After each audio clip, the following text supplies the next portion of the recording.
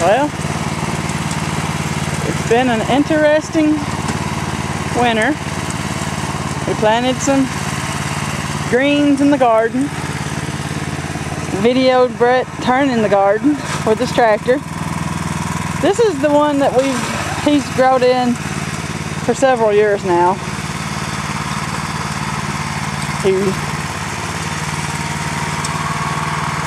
I call it the finger plow thingies. He raked the little finger rake thing across it.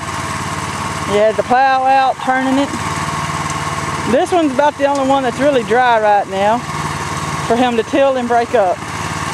And that's the Mary tiller that he has worked on and rebuilt to, I think it was the transmission he had to rebuild in it. He had a video of him repairing this tiller.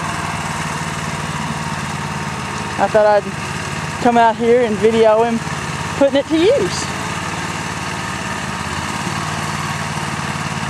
He's just pretty much just breaking the ground up right now, and I think, and just the layers of preparation that he goes through every year to get our gardens ready.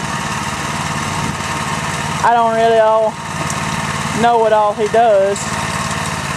Every once in a while I'll come out and catch it. And it's amazing how much stuff you can find, even years.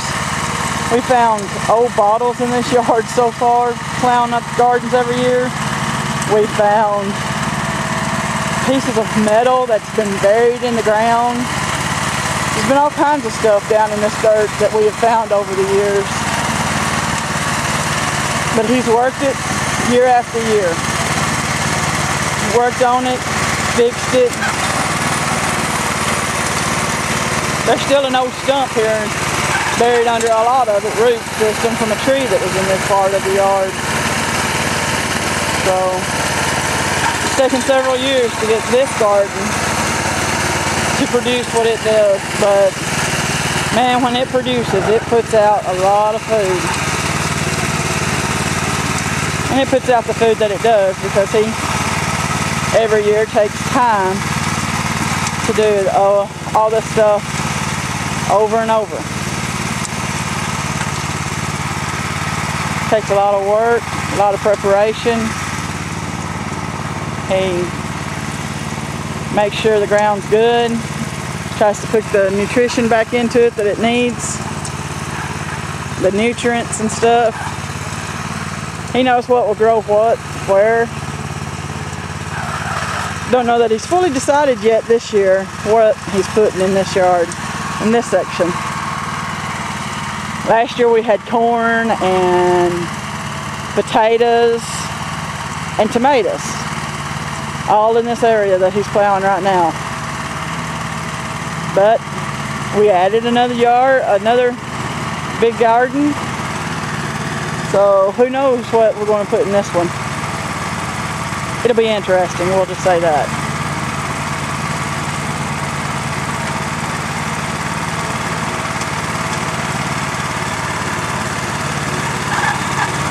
He says I can use this tiller, but I'm not too sure about it. It looks pretty big.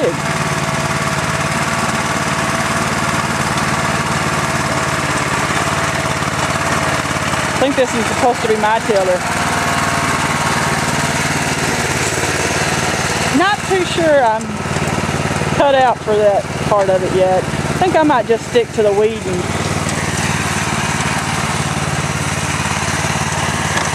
I'm good at pulling weeds out of the garden. I can pull junk out of the dirt.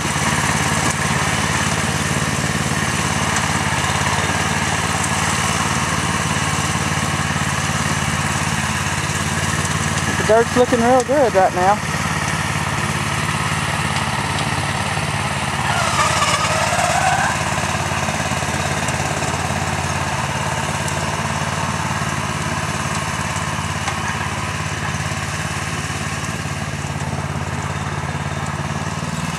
It's a beautiful, beautiful, what is this, 19th or 20th of March, I think, something like that. It's 21st of March. Yeesh. Time has passed by. It's probably a good, I don't know, 65, 70 degrees out here, I guess. pretty and sunny. They're calling for a batch of cold wind though coming up.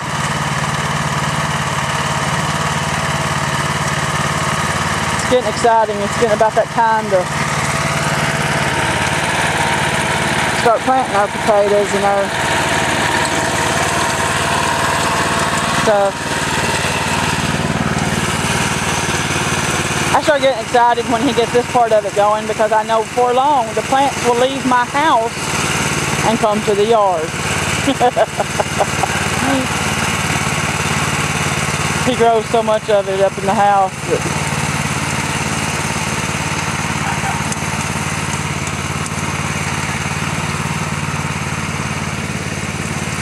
that it's just unreal how much. I think he's got like 300 or 400 plants growing right now in the house that he started. We have one room that's just dedicated to starting plants in. We have a heater in there and lights and everything. He's got a bunch of them out in the greenhouse that he's got started, which our greenhouse is pretty small. We just kind of built it as with what we had laying around the house, so it wasn't very big when we got it done. But it helps give sunlight to the plants. He's put a lot of them out right now, just let them get up some sun today. The ones that can handle the cool air that's going on right now.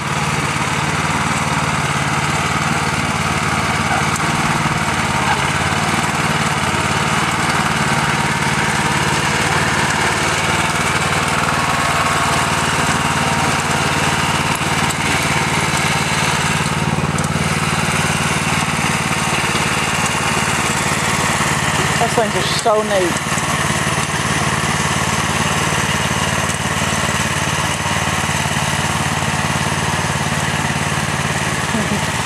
We tried doing this videos and stuff for this a lot, just to record what we do in case one day our kids want to start doing things. I mean, he learned a lot from his grandparents on gardening and how to do things, and Mom and Dad grow gardens every year, and we decided to archive things that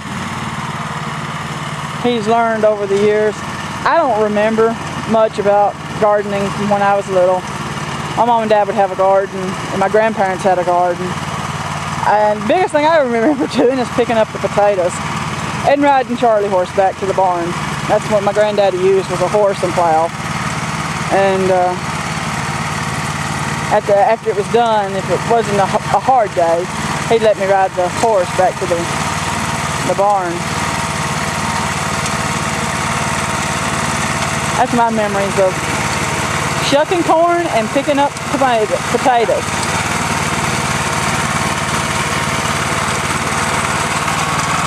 And it doesn't matter how many rocks we take out of this garden, there always seems to be more rocks just back in it.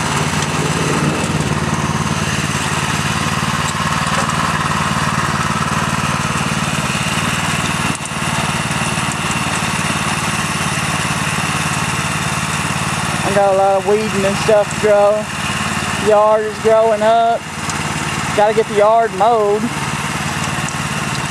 Well, got to pick up everything out of the yard that's limbs and junk that fell on the ground over the winter. Get the yards ready to mow again.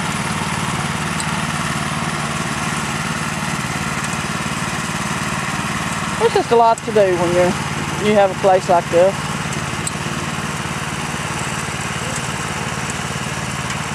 I tell Brett, I don't know what we'd do if we had a lot more land than what we got now. We'd work ourselves down. This keeps us busy.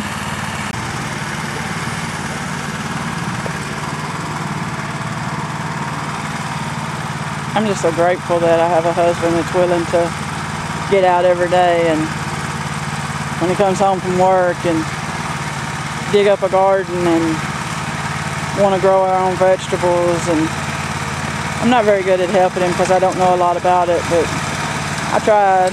He's patient with me and teaching me how to do things. It's rare to find somebody who's got patience to keep teaching the same thing over and over. But this is, I guess you can say, a passion and a drive for him to provide for his family and to know that where his food comes from and the food that he's feeding us, where does it come from?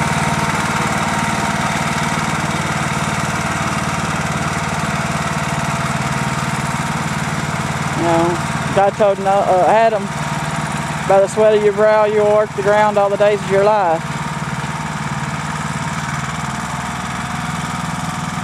Brett's really taken that to heart this last few years, to prepare a place that will provide food for him and me and our kids.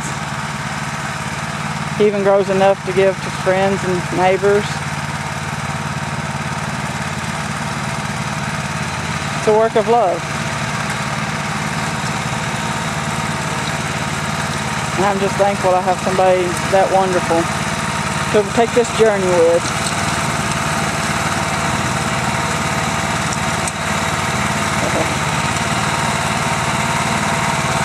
I know I don't tell him thank you enough for all that he does.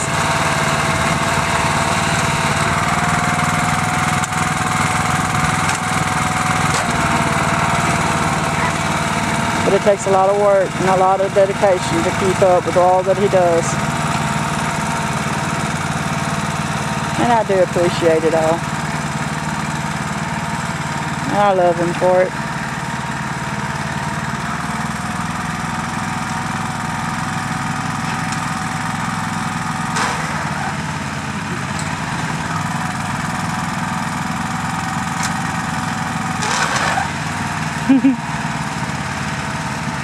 I have no idea what those handles do.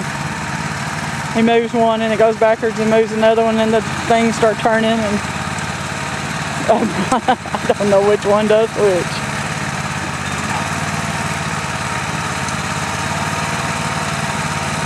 I meet so many people today that doesn't know how to do things like this.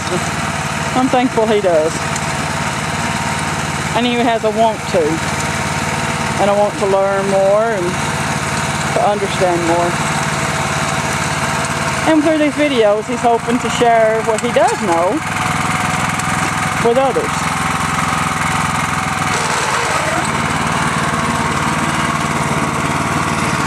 Oh, look, look. Uh-oh. I guess he's parking it.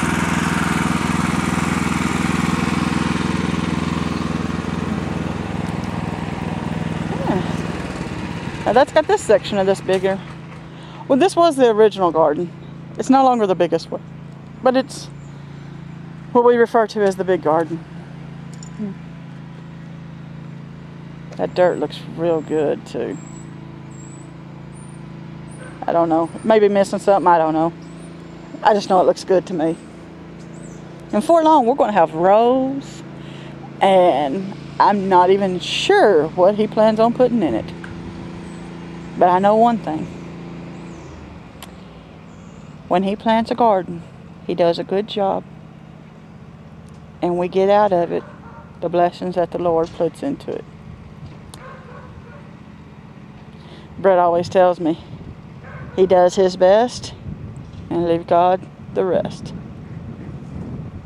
Because when he plants it, it's up to God to make sure it grows.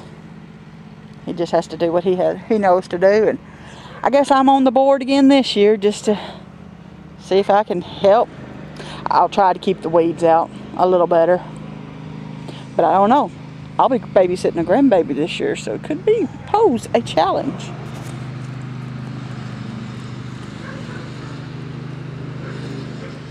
But I thought I'd show y'all the tiller in action. I know he had a video on him repairing it and rebuilding or doing something with it. But I think it's going to be a good tiller. Y'all have a great day. God bless.